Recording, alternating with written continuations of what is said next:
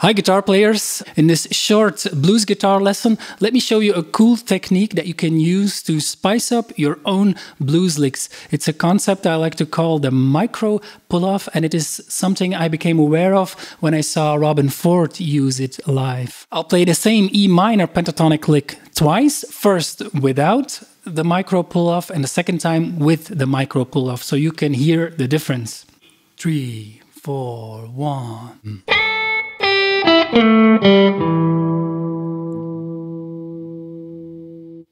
3, 4, 1.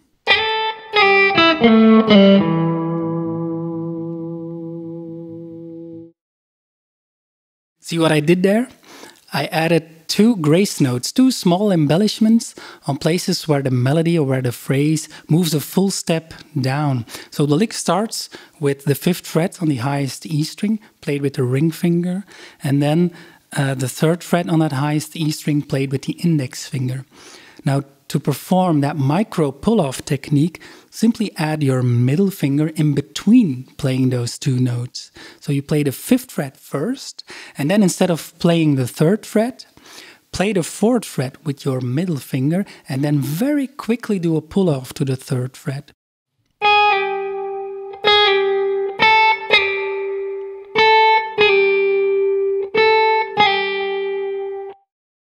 You pick or pluck the string 2 times, just like in the first version of the lick. So the 3rd fret isn't picked in that second variation.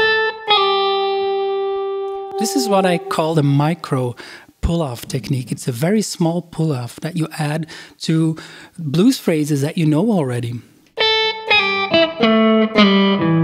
And I do it a second time in the lower register of the lick as well.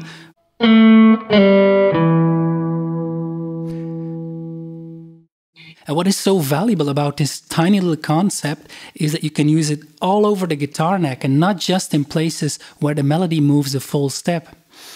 Also, you can work it into the licks that you know already.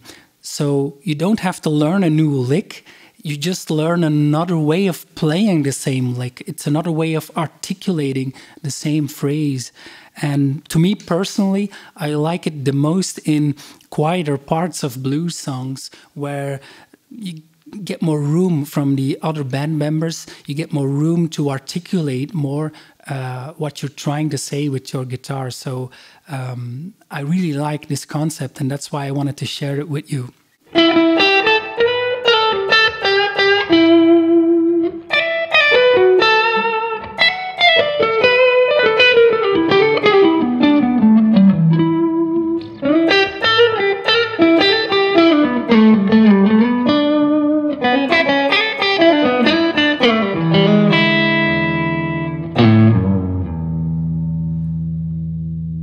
You can download the tabs from my blog. There's a link in the description. Thank you for watching my video, and maybe let me know in the comments if you like this short lesson format. I hope you got some inspiration from it for your next solo or improv.